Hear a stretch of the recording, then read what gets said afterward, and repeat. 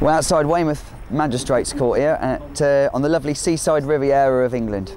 On a hearing for aggravated trespass to do with trying to obstruct the planting of GM crops in a field just up the road. I'm here to get convicted and sentenced for aggravated trespass.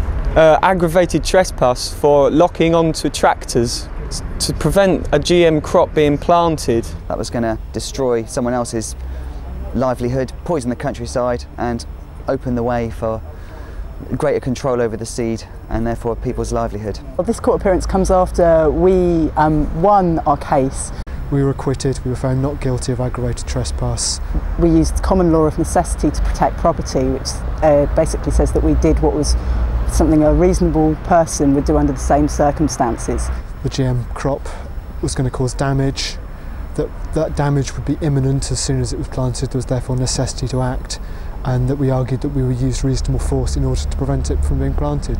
The judge accepted all three parts of that defence. And after 2 days of complicated evidence, the judge agreed that we were right. He found us not guilty. So we were okay to trespass, we were okay to lock on to the digger. That's what the judge recognised, because he recognised there was a greater wrong about to take place, you know, i.e. GM pollution all over the place. So yeah, that's the right decision, the right answer. Thank you very much, Judge. And then on appeal, 2 High Court judges who didn't even get to read our evidence got to find us guilty on some legal technicality. Because the Crown Prosecution Service don't like this sort of very democratic legal defence to become established law, they appealed against it. I think what the Crown Prosecution Service were keen to do was make sure that they sent a very strong message that this wasn't going to be an acceptable line of defence.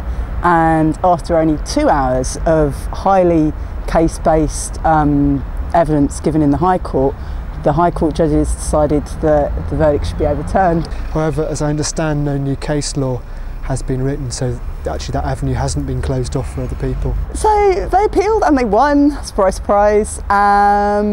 We've been sent back to the Magistrates Court with an order to convict us and sentence us this afternoon.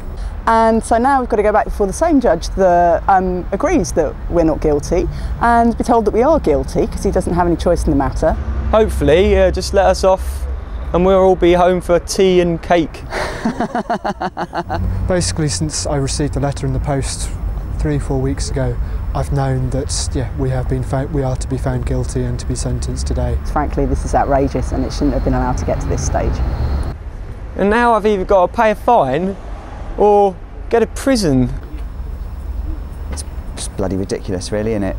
Do you know what I mean?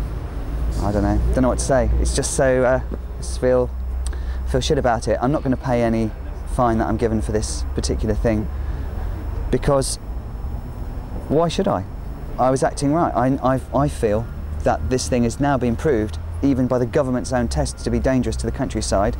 It's going to affect biodiversity. It's really important, actually, that we bloody wake up to it. I mean, it's so important, I'm even prepared to go down for it. And I'm a bit scared about that, but this is crap. This is the first time I've ever been found guilty for anything. It's all new ground for me.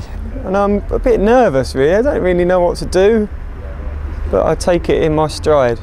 I'm going to refuse to pay on the grounds that I didn't do anything wrong, so I'm not going to help subsidise the state's continuation of this sort of thing.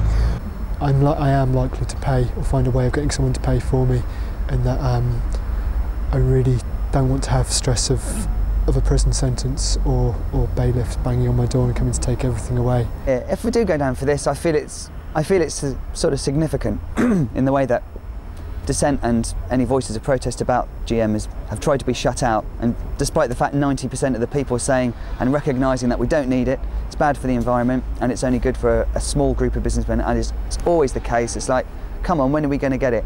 And if it means I've got to spend Christmas in prison, which is a really hard thing with all the friends and family, and like, you know, solstice, there's going to be fires and mead and cake, and I'm going to be in a bloody locker. So yeah, you know, if I didn't feel strongly about it, I wouldn't be prepared to be doing that. So, sod it. Do you ever question your life?